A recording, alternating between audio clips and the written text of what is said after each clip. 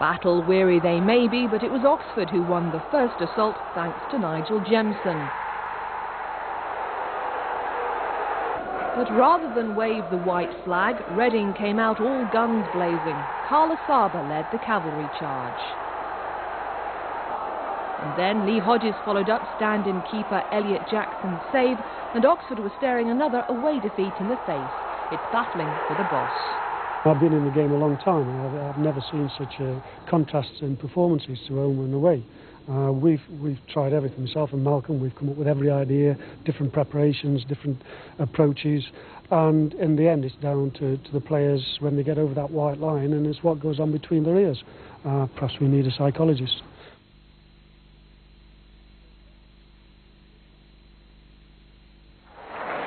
The first half brought the